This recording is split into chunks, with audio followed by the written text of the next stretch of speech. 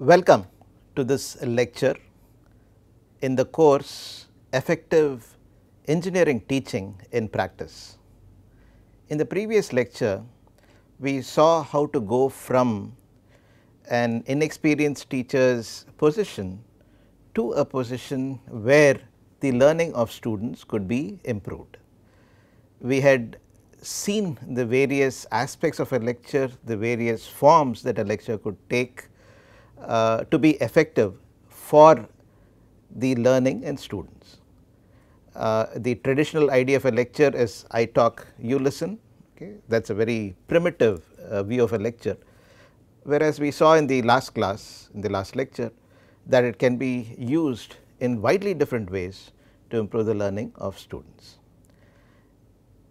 In this lecture, let us see what better learning is all about. Okay, we have been saying for the better learning of students, for the better learning of the participants and so on and so forth.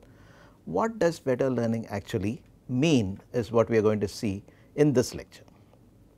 To do that, let us take the help of something called Bloom's taxonomy, which is a very well known thing, very popular thing right now. We will make use of that and try to understand better learning from the Bloom's taxonomy point of view. It is a very preliminary way of understanding, a primitive way of understanding or rather very old way of understanding, but that is very effective, and probably that would be a good place to start for people who are trying to get into a mode to improve learning by students. So, what is better learning?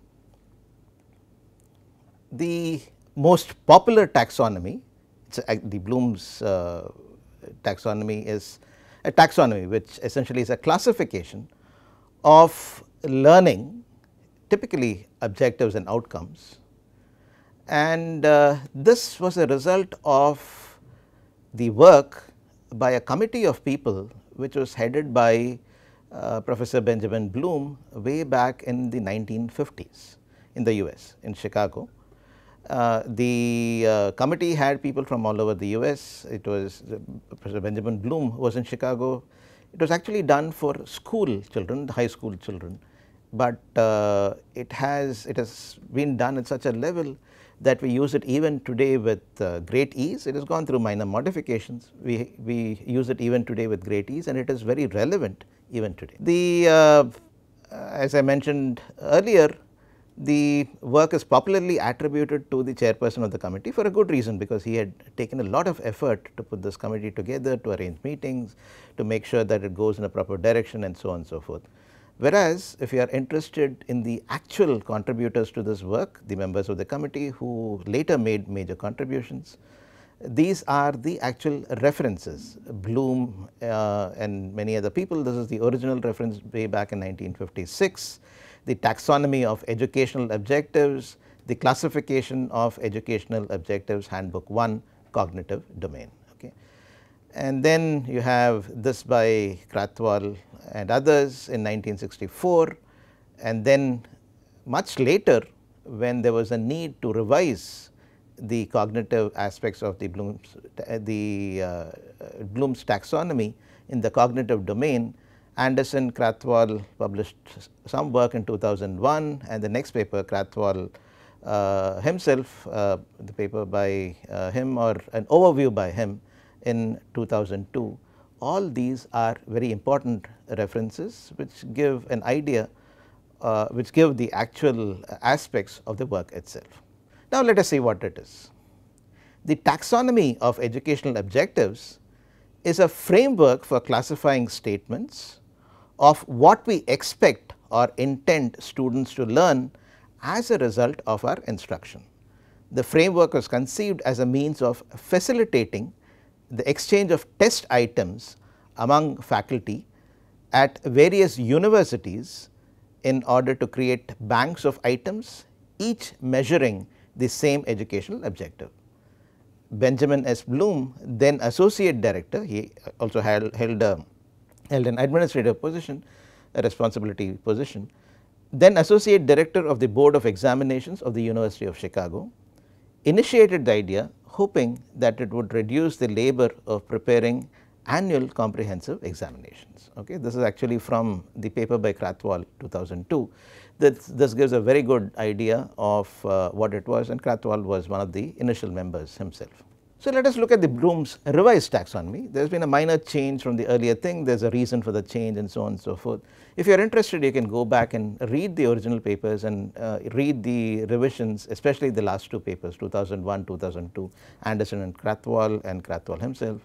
That will give you a very good idea of the history of this process and the needs for this revision.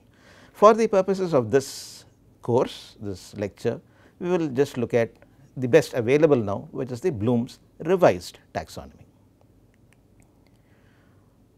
This revised taxonomy is in three major domains.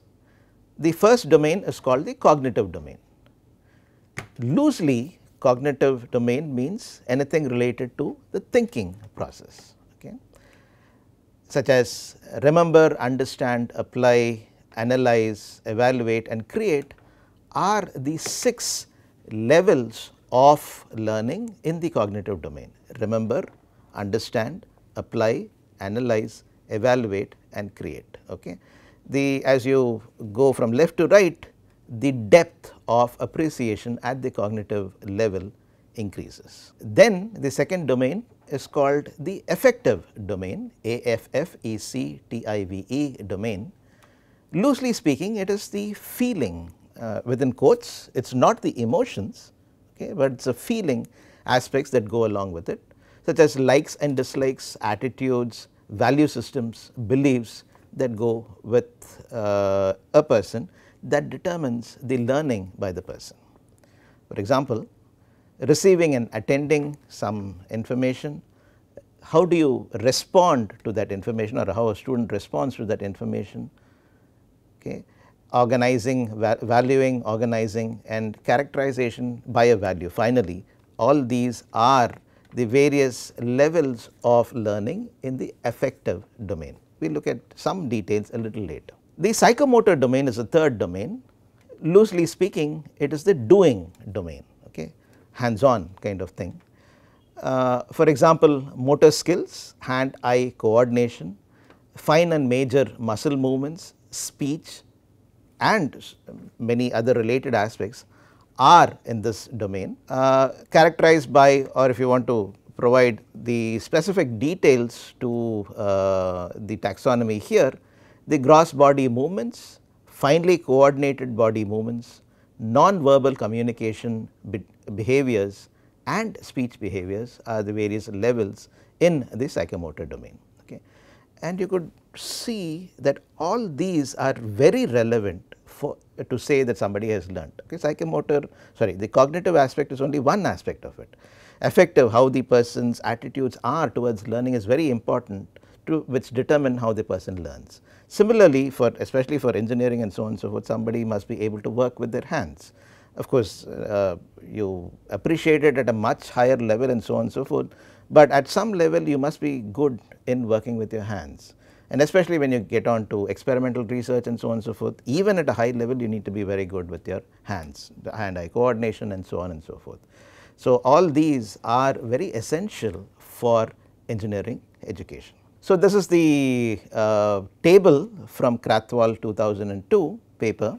The structure of the cognitive process, it's slightly small, you might have to pause it and look at it if you want to look at it. The first one, as I said, this is in the cognitive domain itself, or only the cognitive domain, the various aspects. The first one was remember, which essentially means retrieving relevant knowledge from long term memory, such as recognizing and recalling. The second level is the understand level. It is determining the meaning of instructional messages, including oral, written and graphic communications. For example, interpreting, exemplifying, classifying, summarizing, inferring, comparing, explaining all fall under this domain of understand. This aspect in the cognitive domain of understand. The third level is the apply level, which means carrying out or using a procedure in a given situation. Okay. some of the things that describe this level are executing, implementing. The fourth level is the analyze level, which means breaking material into its constituent parts and detecting how the parts relate to one another and to an overall structure or purpose. Okay. To give you specifics, this could involve differentiating between various things, organizing things together, attributing something to a certain aspect, and so on. The fifth aspect level is evaluate, making judgments based on criteria and standards, okay, such as checking, critiquing fall under this level. And the highest level is, or the deepest level, whichever way you want to look at it, is the create level, putting elements together to form a novel coherent whole or make an original product. Okay. So, the activities here are generating, planning, producing, and so on. Okay. So, this gives you an idea of the kind of learning, the depth to which learning can happen even in a class, and it all depends on the facilitator of learning to take students to the highest level. Most courses are pretty much at the remember and understand level, maybe remember sometimes, remember, understand, and maybe remember, understand and apply to is where most courses in engineering reach, but there are possibilities of reaching the highest levels or the highest depths of learning by designing your course appropriately. We will see how to do that a little later in this course. Now, let me give you examples to understand whatever we have been talking about. First level, remember, as I mentioned earlier, retrieving relevant knowledge from the long term memory, recognizing, recalling.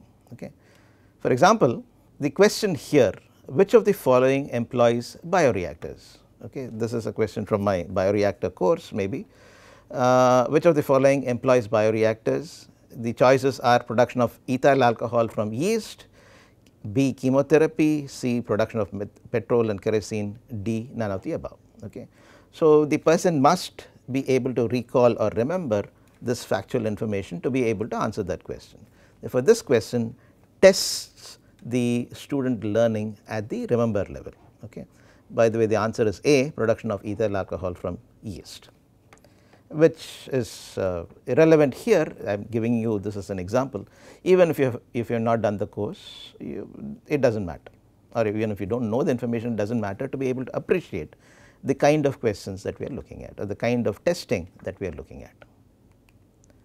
Second, understand, determine the meaning of instructional messages including oral, written and graphic communications as mentioned earlier, interpreting, exemplifying, classifying, summarizing, inferring, comparing and explaining. Okay. As an example, it could be something like this. This was a problem that was made up by my TA Steffi Jose while making up the assignment problems for our earlier NOC MOOC on bioreactors. Dexter is making a product P from the reaction to A plus B gives you P. He combines 3 moles of A and 2 moles of B. His sister DD accidentally drops 2 moles of A into the mixture. Which reactant would limit P formation under these conditions? Okay. This would require understanding the concept of a limiting reactant and then applying it to this particular case where 2A plus B gives you the product. It has 3 moles of A, which means and 2 moles of B, and you are asked to find the limiting reactant here. Okay. And which one of these, either A, B or P, which one is the limiting reactant is the question, or none of the above, none of limiting is the other choice. Okay. These kind of questions which need the student to first recall the information and then also understand the information to be able to get a meaningful answer is the understand level, is at the understand level. Third level apply, carrying out or using a procedure in a given situation, executing, implementing. Okay. Example could be a problem something like this. A batch bioreactor is loaded with 50 liters of media. Following sterilization, the reactor is inoculated with 5 grams of bacteria. Assuming that the lag phase is negligible, determine the cell concentration in the bioreactor after 2 hours of growth. The specific growth rate is given 0.2 R inverse. For all problem based questions, choose the option that is closest to your calculated answer, and this way we avoid difficulties with them making some round of changes and so on and so forth. Okay, the various answers are given there. To answer this, somebody must be able to recall the appropriate information, recall the appropriate information, then must have understood the information, how to apply it, and then actually apply it to the situation. I will tell you the solution in detail. I am sure you must be able to follow it. It is a first order differential equation, you must be able to follow it. Okay, the solution is something like this. What is given is that the initial cell concentration is 5 grams and 50 liters. So, the concentration turns out to be 0.1 gram per liter. The specific growth rate is given as 0.2 hours. These are the two given pieces of information. Also given that the lag phase is negligible, and therefore, the cell concentration x after 2 hours of growth need not take into account the lag phase at all. You do not have to know the details. If you listen to me, that is good enough to get the point here.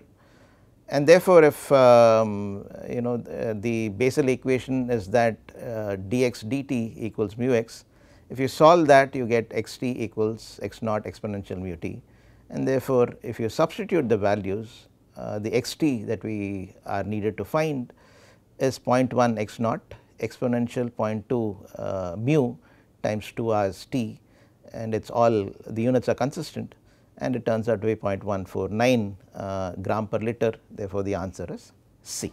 Okay. So, these kind of questions require somebody to apply. The fourth level is analysis level, which is taking a little much further than the apply level. Apply is just use that. Here you need to look at various aspects. Analyze is breaking material into its constituent parts and detecting how the parts relate to one another and to an overall structure or purpose. Differentiating, organizing, attributing. An example is, what is the decimal reduction time of a single cell suspension that retains only 35% of its viability after 4 minutes at 75 degrees C. Choose the option closest to your calculated answer. 4 answers are given. To do this, this is the solution. Let me just read out the solution so that you will understand what aspects of analysis come in here. Let x naught be the initial cell concentration, right, and after 4 minutes it is given that the cell loses 65% of its viability. At 75 degrees C, that is the condition. Okay, 35% remains, and therefore, the cell concentration remaining is 0.35 of x naught, and we know from the earlier manipulations that t is 2.303 by kd, the time of growth. This is essentially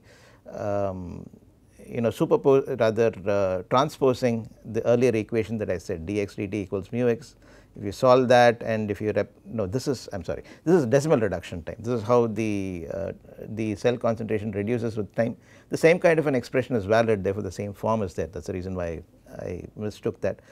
If you do that, you will get the t in terms of something called a death constant kd as 2.303 by kd log of x naught by x, and therefore, kd turns out to be 0.262, 2.303 by 4 is given there, and the t is 4 there, log of x naught by 0.35 x naught, you will get 0.262 minutes, and therefore, the decimal reduction time, which is defined as 2.303 by kd, you can work this out. It is the time needed for a 10-fold reduction in the cell concentration. Okay.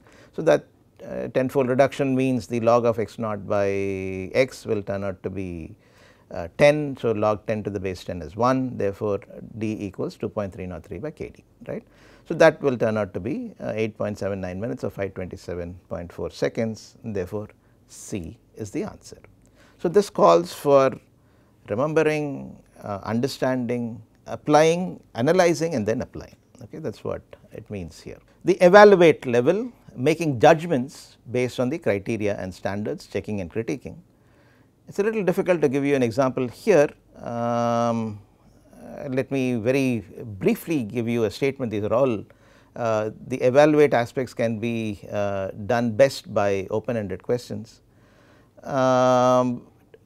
It could be an example could be, to maximally produce bio oil from Chlorella vulgaris, what bioreactor and conditions would you employ?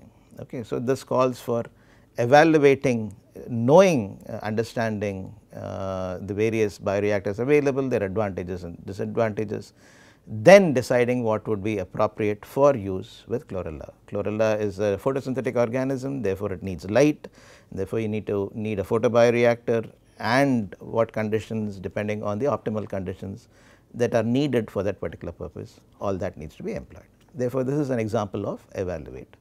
And finally, create, let me go back, yes, create, putting various elements together to form a novel coherent whole or make an original product. Okay. The specifics are generating, planning and producing, and an example could be something like this. This is an exercise that I give to all my core course classes. In this particular case, it is the biomachine exercise. This kind of an exercise I give to all my core courses. This is for the introductory life sciences for biological engineers course. This is our own students, the biotech students take this in their first semester. This is not for all other engineers. They don't, the other engineers may not need this amount of depth, but our students do. Students need to conceptually design a machine to do something useful based on the principles learnt in class. This is an open-ended exercise and designed to develop many skills in students. The evaluation will be based on originality in approach 30%, details 30%, doability 30%, presentation 10%, and a concise report submitted 2 weeks before the last day of classes will be evaluated. If there are models that they make, they will be evaluated at the same time by the entire class and so on. Okay. So, this is an example of the create exercise. So, as you can see in the cognitive domain, you can go from the very superficial level of learning, which is remembering, all the way up to create, which is the highest level of learning or the deepest level of learning. This is another exercise that I just mentioned. The earlier exercise was for that particular course. The CFA exercise, CFA stands for choose, focus, analyze. This is an exercise, it is a exercise that is very helpful to the students. Students appreciate this a lot after doing the exercise and they remember it for a long time. We will talk more about this later in the course, but for now, as an example of a creative exercise, students need to choose a problem of relevance to the industry or any human endeavor and analyze it using the principles learnt in class. This is an open-ended exercise and designed to develop the skills of choice, focus and analysis in students. The evaluation will be based on originality in approach 15%, focus level 15%, depth of analysis 20%, quantum of work 20%, original contribution 20% and presentation 10%. A concise report submitted 2 weeks before the last day of classes will be evaluated. It will help if the problem is chosen well in advance and sufficient time distributed throughout the course duration is devoted. Okay. This is the other example of a create level exercise. Okay. If you are interested, you could watch these videos that are given there. These are nice videos which would explain which will help you appreciate the application of Bloom's taxonomy a little better. Next is the affective domain. Remember, there are 3 domains: cognitive, affective and psychomotor. This is development in the affective domain. Okay. We will very briefly look at this, we will not spend too much time. Somehow engineers have not given much importance to this. It is a very important aspect. I think all 3 domains are equally important, but because of the history, because of the place where we are, you also need to know where we are and then probably you can take these forward. I need to reflect that in this particular course and therefore, we will not spend too much time in these 2 domains, although they are very important. In my personal opinion is that they are very important. Just mentioned, not well addressed in engineering education, but important. For example, ethical behavior, right, that directly falls under this domain. We know how important it is, but we never address it in the cognitive domain. Receiving and attending, which includes awareness of the concept being presented, awareness, the way you receive it, sufficient intellectual development or maturity to appreciate the concept, openness to listen to that concept, okay, even that needs to be there, otherwise it will not get across, okay, which we may not have appreciated so far. Willingness to pay attention to that concept, okay, that is also an important aspect. And the second level is responding, which includes passive compliance first, then responding with own initiative, personal satisfaction and motivation for further responses, and that is pretty much it for the second level. Now, the third level is valuing. A person needs to value it to be able to accept it. Acceptance of the value first, that person must consider that as an important thing for himself or herself, must develop a preference for that value above everything else, must commit to that value, commitment to the value, and these three are important aspects of the valuing level. Then comes the organizing level, organization of values into one's own system of values, finding interrelationships between those values, establishing a hierarchy of those values, and finally being known for those values, okay, the person finally gets being known for those values, very honest person, that kind of a thing. So, being characterized by others with that value, being the self being characterized by others with that value. The student behavior is congruent to the accepted value and the value system becomes apparent to the others. They say that person is an honest person. Others characterize that person with that value, that is what I just said. An ethical person is the example given here. And as you can see, if you go back,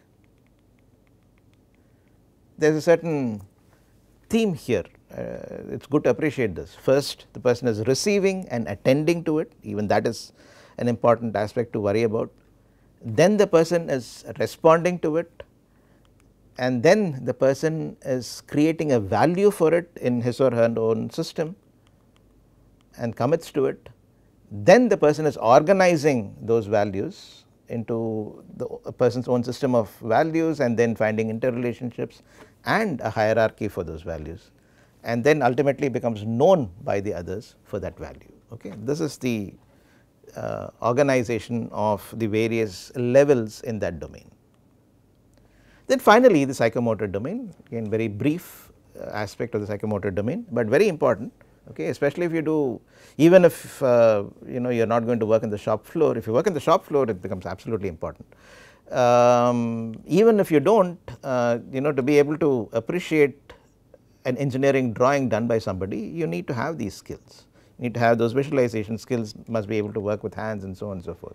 In our days, we used to have heavy workshop activities and engineering drawing activities which contributed to these. I think they are important. As I said, they have slowly moved out of the curriculum. Laboratory skills are still important, which are still there. They are very important for engineering. Workshop skills, yes. Engineering drawing, as I mentioned. Communication falls under this category, right, and there are many other aspects.